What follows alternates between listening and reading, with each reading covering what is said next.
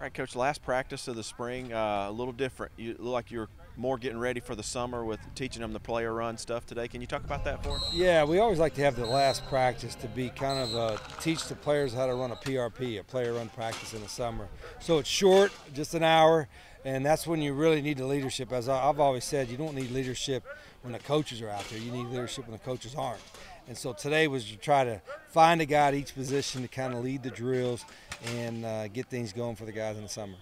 And how important is that, obviously, now, because football is a 12-month deal now. You know, summertime they work all year long, and just how important is it for them to be prepared to get better when they're not on the field with the coach? Yeah, it's so critical in the summer now, particularly June and July. In May, they have a little bit of time off and rest and relax a little bit. But when June cranks up, especially with us coming in early, we've got to get some quality work done. And obviously, you could do it in a weight room with the strength coaches, but you need to do some football stuff too. And without the coaches being able to do that, the players have to lead that charge.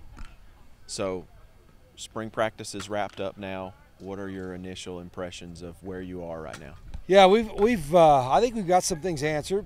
We got some pretty good players, but we also need some competition at a lot of spots as well. And we're going to have some tough conversations with our guys the next couple weeks, tell them exactly where they stand, what they need to work on, and then what we can improve as well. And also the same thing with coaches. We got to look at ourselves in the mirror. What can we do better from a coaching standpoint, a scheme standpoint? And so we find out a lot. I found out a lot in your first 15 practices. And normally, as I told the team, the first spring's always the hardest, because you're getting to know their practice routine, you got new schemes, new terminology, and I think our guys responded pretty well. And a lot to be excited about going forward with the move up. And then when you take the field for the next time, it'll be on national television. Yeah, I've been telling them, you get to open up a game and the first college football game on national TV, and it's going to be a great crowd, I think, and our guys will be excited about playing, and that's where they put the work in. What I told our guys, we need to have an earned confidence, not a false confidence. So, and they'll know it. Whenever they're confident, they'll know it's an earned confidence by the work they put in the weight room, the work they put in conditioning, and by studying their plays.